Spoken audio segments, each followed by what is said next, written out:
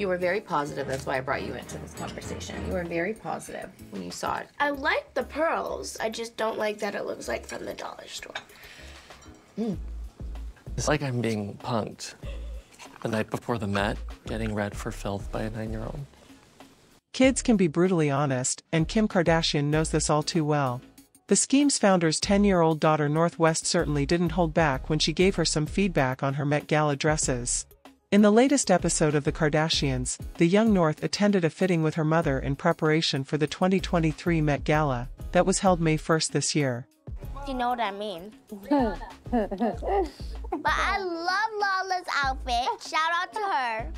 All North wants to do is rate people's outfits, and she loves to critique. North is like the new Joan Rivers, if you ask me. What the heck is he wearing? Speaking on Kim's 2023 outfit, North laced on the criticism against the pearl dress during a fitting with Schiaparelli creative director Daniel Roseberry. Okay, so what are your notes? There's way too much gaps in the pearls. I think we felt the same. We felt It the same. looks like she's a Hawaiian girl with her dress all ripped. Right. Okay, so if we fix the pearls by the leg, because those were all restrung for us. The pearls look fake. No, I think you're wrong here. These are very expensive real pearls. I think you need a lesson on pearls. We're not going for like flapper girl. We're going for like vintage, authentic, pearly girly. Northwest didn't stop at 2023 however and went on to criticize her mother's previous outfits. Speaking of Kim's 2021 outfit, North said, What about the Balenciaga with my face covered? It looks like you're getting covered by a plastic bag and you're suffocating. And you can't see. that year's outfit did prove controversial to some as it covered Kim's entire face and body. Kim has since opened up about her feelings towards the outfit and last year spoke to Vogue about the hesitations she had at the time.